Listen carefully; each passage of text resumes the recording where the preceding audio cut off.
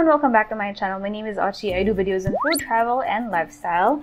How have you guys been doing? I haven't done a mukbang in a long time because I've gained so much weight because of a lot of reasons. Not just smoking, but I have a ton of reasons. Ang tamad ko rin kasi.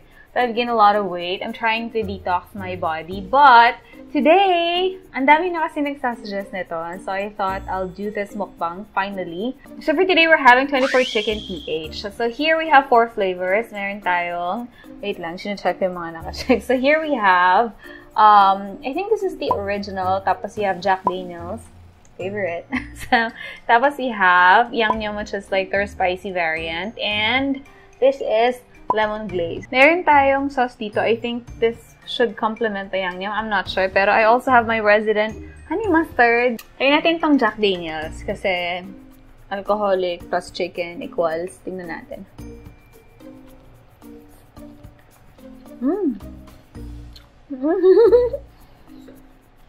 Ito masarap.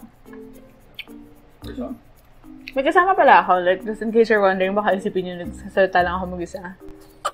Ito, ang sarap. Boneless siya. Boneless siya, no?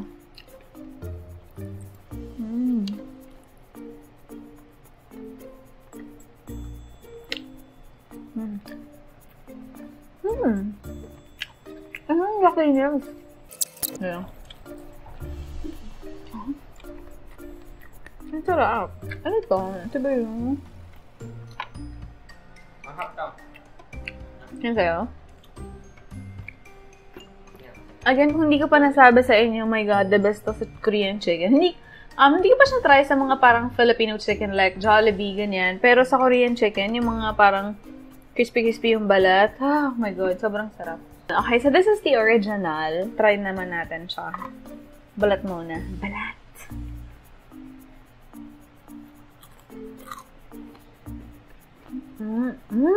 Sarap! Try ko naman siya on its own kasi baka na-amplify ng sauce. Pero ang perfect kasi ng sauce na yun eh.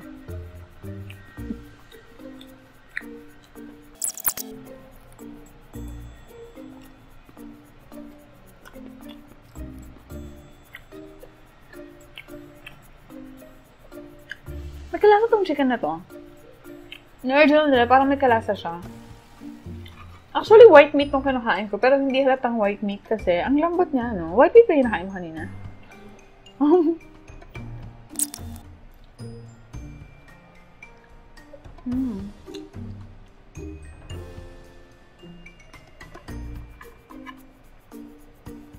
Ang sarap niya dito.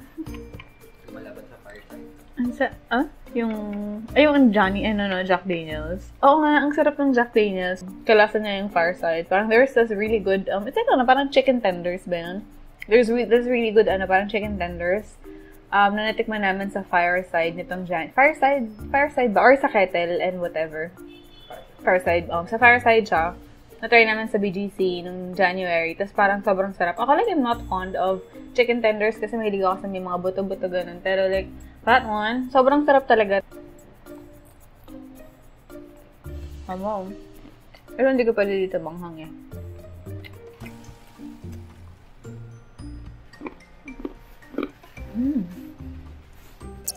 Okay naman yung original, but it's not my favorite. So far, well, dalaw pa lang naman natikman ko, pero so far, I like the Jack Daniels the most. Not just because I'm an alcoholic, but also kasi ang sarap talaga ng flavor niya.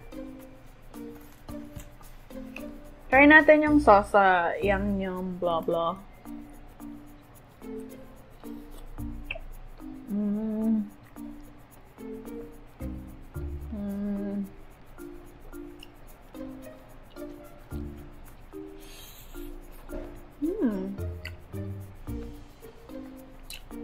Harap din to. Hindi siya masyado manghang. Actually, wala siyang anghang. Para sa akin. Pero tignan natin pag dinit natin sa sauce.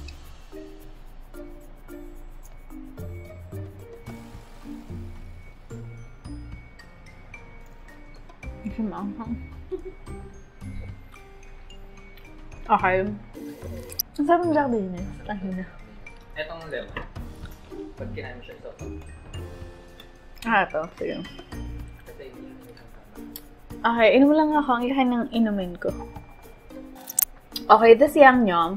Actually, it's really good. But, sanay kasi ako dun sa Yangnyeom na sobrang anghang talaga. So, I was kind of like expecting that. But it's like a virgin Yangnyeom. Parang sobrang perfect siya para sa mga tao na hindi mahilig sa maanghang.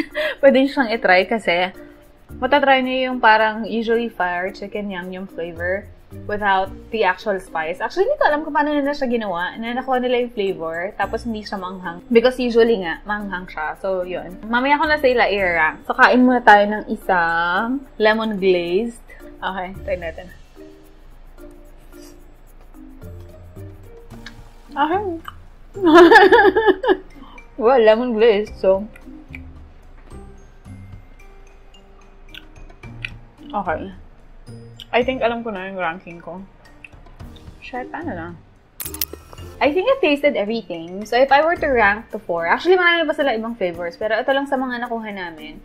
My first choice would be the Jack Daniels. Again, not just because I'm an alcoholic, because they really got the flavors on point. Sobrang sarap talaga niya. Tapos, actually hindi ko masyadong malasahan where the Jack Daniels is, pero pwede naman natin siyang inumin on the side. So, ayun. Ito yung pinaka-favorite ko. Siya yung pinaka-masarap. And then, I would probably say my second favorite is the Yangnyeom. Kahit hindi siya maanghang kasi again, pwede mo naman siyang lagyan ng ng chili flakes or pepper flakes. So, my favorite, second favorite when it comes to the flavor is the Yangnyeom. And then, it's kind of hard to pick amongst the original and the lemon glazed kasi parang medyo pantay lang naman yung level nila. But, I'd have to say, I'd probably do the lemon glazed third and then the original because it's kind of plain. Masarap siya pero amongst all of the flavors, parang maraming mas masarap kaya ako siya nilagay sa fourth. So if you guys are trying my fried chicken for the first time, I'd highly recommend the Jack Daniels.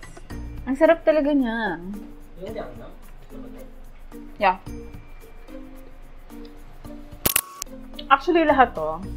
Sobrang sarap yung sa lagi namin iniinom. It's called somek. No? Somek is a combination of beer and soju. So, you have a glass of beer, tapos lalagyan mo siya ng soju, tapos parang may process ka na gagawin. Perfect siya, in fairness. Ang sarap. Kaso, manghaling tapat pa lang. Sobra naman ako kung iinom na ako ng gantong araw, diba? Ay, kung gantong oras.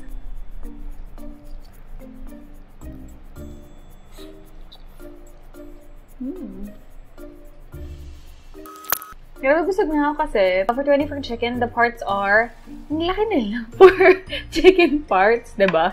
Kaya parang nakailang kain ako, 3, 4. Siguro 5 pieces na yung nakain ko, tapos sobrang busog na ako. Pero parang medyo gusto ko pang i-indulge yung sarili ko sa Jack Daniels. Ang sarap kasi niya eh.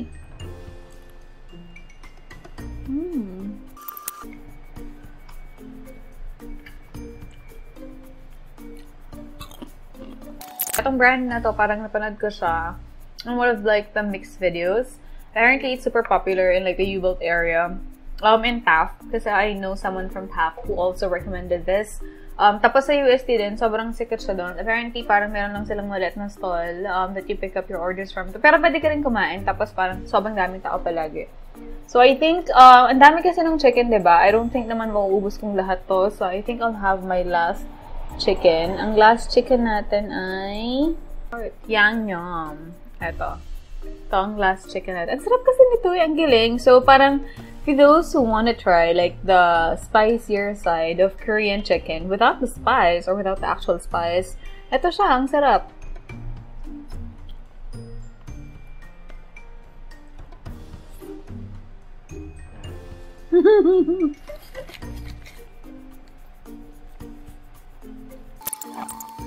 So, I think that's for this video. Again, sobrang dami kasi na itong nakuha namin. So, I didn't know that I'm not gonna be able to finish it. But of course, I'm gonna share it with my sisters. But anyway, if you guys like the video, make sure you hit on that like button. Don't forget to subscribe and click on that bell button beside it so that you guys get notified every time I get a new post. And if you guys want to order the same thing, alam ko may delivery sila. I'm just gonna put up like the links and whatever below their address if you guys are near the area so you can get the items as well. So, thank you for watching. See you guys on the next vlog. Bye!